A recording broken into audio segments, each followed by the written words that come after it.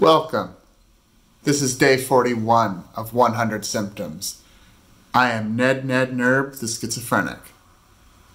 Mannerism refers to expressive manners of behavior, including exaggerated emotional display and sudden movements.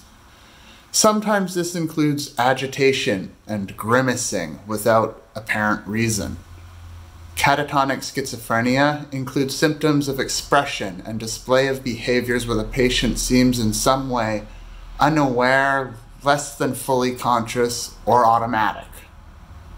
In my own lived experience and select observations, symptoms of catatonia often appear more severely and/or apparently in hospital settings.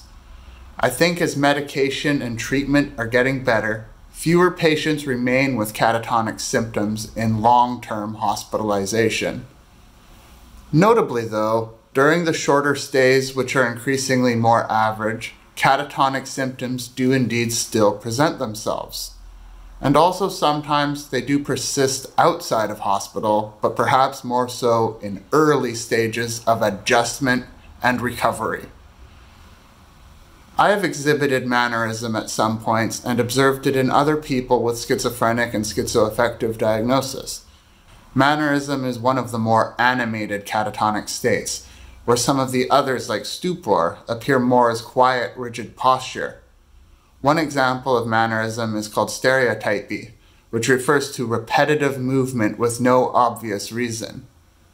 I remember at some points, usually of distress, where I would repeatedly utter a phrase, which is echolalia, as well as repeat a physical gesture again and again, which is stereotypy.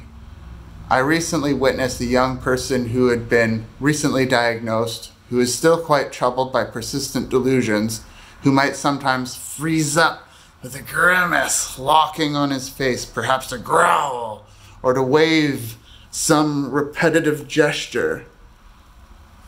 That's the kind of behavior that mannerism is. Sometimes it's more subtle than that display, but this was day 41 of 100 symptoms. I am nednednerB, the schizophrenic.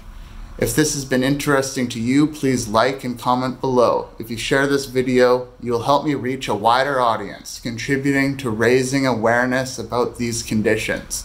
Help me to reduce the stigma around mental illness and suffering caused by schizophrenia and psychotic disorders. Thanks.